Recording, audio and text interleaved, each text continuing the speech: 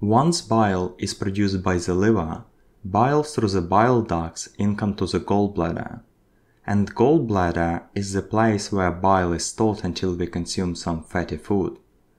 Basically, the only function of the gallbladder is to store bile and to reabsorb water from the bile during the storage. So gallbladder makes bile more viscous, and increase in viscosity creates some problems. Let's take for example cholesterol stones. So for example, we have a female patient with obesity that has a lot of children and also she is older than 40.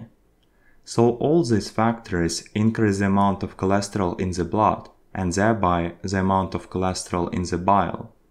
And now such bile with very high amount of cholesterol income to the gallbladder. And after water reabsorption, the concentration of cholesterol becomes extremely high. Such state we call hypersaturation with cholesterol. And in this state, gallstones are formed very rapidly. So with time, finally, this causes formation of a cholesterol gallstone. And the presence of gallstone in the gallbladder we call Cholecystectomy. And such stones inside the gallbladder remain totally asymptomatic. But after intake of the fatty meal, at some point, large amount of fatty acids income to the duodenum. In response to dietary lipids, eye cells of the duodenum secrete cholecystokinin. Cholecystokinin is a specific hormone that stimulates contractility of the gallbladder. So as a result, gallbladder contracts. And by this, gallbladder pushes bile together with cholesterol stone into the cystic duct. Recall that bile flow from the gallbladder into the common bile duct is equal to pressure inside the gallbladder minus pressure inside the common bile duct divided on resistance between them. So with contraction of the gallbladder, the pressure inside the gallbladder increase and as a result flow increase. So by contraction, gallbladder pushes bile through the cystic duct into the common bile duct. In ideal scenario, such gallstone freely pass through the cystic duct, then stone pass common bile duct and enters into the duodenum. And from the duodenum, such stone is excreted with the feces.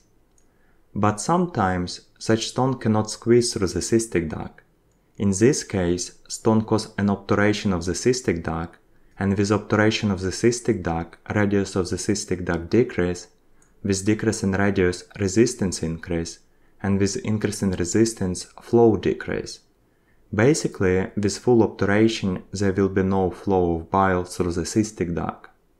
As we see, the major provoking factor that leads to obturation in the biliary tract is intake of fatty meal, because it's fatty meal induced contraction of the gallbladder that pushes stone into the biliary ducts. The problem here is that contraction of the fully filled gallbladder against fully obstructed cystic duct creates enormous pressure inside the gallbladder, and such high pressure causes major clinical symptoms. To explain this, here we have a gallbladder. Inside the gallbladder we have intramural blood vessel that delivers blood to the cells in the gallbladder wall, and also gallbladder wall have nerve endings. When stone causes an obstruction, the flow of bile out of the gallbladder becomes disrupted, so bile remains in the gallbladder. As a result, when gallbladder contracts, we have outer force of contraction that acts on gallbladder wall, and also fluid that remains in the gallbladder causes pressure from the inside. As a result, gallbladder wall becomes basically compressed. Such compression, first of all, is sensed by nerve endings that carry the signal to the foregut autonomic nerves, that in response to this becomes activated, and the activation produces an abrupt onset of dull pain in the abdomen, moderate to severe in intensity. Because gallbladder is localized in the right upper quadrant of the abdomen, typically biliary pain starts in the right upper quadrant, and on physical examination with palpation, pain will cause tenderness in the right upper quadrant of the abdomen. Also, dull pain in the right upper quadrant typically associated with nausea and vomiting, and such pain pattern we call biliary pain. With full obstruction of the cystic duct, gallbladder remains fully filled with bile despite numerous contractions. and accumulation of the bile inside the gallbladder causes gallbladder overdistension, and on physical examination we can determine a mass in the right upper quadrant of the abdomen. Because gallbladder remains overdistended, such gallbladder can come in contact with diaphragm, and numerous contractions of overdistended gallbladder can cause irritation of the diaphragm, which is sensed by phrenic nerve. And phrenic nerve carries this impulse to the cervical nerves. And as we know from the cervical nerves also originate supraclavicular nerves that innervate the back of the shoulder. So this pain impulse from the gallbladder ends up in supraclavicular nerves from the right side. And because these nerves innervate back of the shoulder, we sense diaphragm irritation as pain in the back of the shoulder, or it can be just pain in the back. So biliary pain often radiates to the right shoulder or to the back, and paradoxically, biliary pain also manifests as shoulder pain or back pain. The ideal scenario is that stone will finally squeeze through the cystic duct, and a condition when obstruction of the cystic duct resolves by itself typically in 1 to 5 hours, we call biliary colic. Then stone will pass common bile duct and sphincter of Oddi and will be excreted with the feces. Once stone will squeeze through the cystic duct, pain resolves. Typically, it takes 1 to 5 hours to squeeze the stone through the cystic duct. Because squeezing of stones through the cystic duct causes mechanical damage to the mucous membrane of the cystic duct, patient may note a mild abdominal aching or soreness even after the resolution of the attack for 1 to 2 days.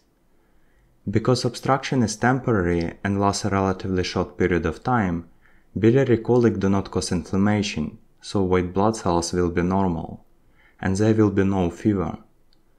Also, because common bile duct remains open, bile still can freely pass to the duodenum, so biliary colic do not cause cholestasis. As a result, ALP and GGT usually remain within normal range. Also, there will be no liver damage, so ALT and AST will be normal. If stone cannot squeeze through the cystic duct, a condition known as cholecystitis develops. Initially it's acute cholecystitis, but with time, after the numerous episodes of acute cholecystitis, chronic cholecystitis can develop. The reason why we call this condition cholecystitis is that prolonged obstruction will cause inflammation of the gallbladder wall, and exactly itis in cholecystitis means inflammation. With inflammation, white blood cells will increase, and exactly leukocytosis and fever is the major diagnostic difference between biliary colic and cholecystitis. Also, if stone will squeeze through the cystic duct but will stuck in the common bile duct, then choledocholitiasis can develop. And in choledocholitiasis, because common bile duct remains obstructed, bile cannot pass into the duodenum, so cholestasis develops. And cholestasis causes significant elevation of ALP and GGT, which is the major diagnostic difference between biliary colic and choledocholitiasis. The treatment of biliary colic is primarily surgical, which is cholecystectomy. The concept is that typically patients have multiple stones inside the gallbladder, so there is no point to remove gallstone after the gallstone surgically for the rest of the life, if you can simply remove the gallbladder. And as we know, the function of the gallbladder is just to store bile and to absorb water from the bile. So if we remove the gallbladder, bile still will income to the duodenum directly from the liver through the common bile duct. So loss of the gallbladder is not a big deal for us compared to the high risk of potential complications. Also, if patient refuses to undergo surgical treatment, you should prescribe a low cholesterol diet and also orthodeoxycholic acid.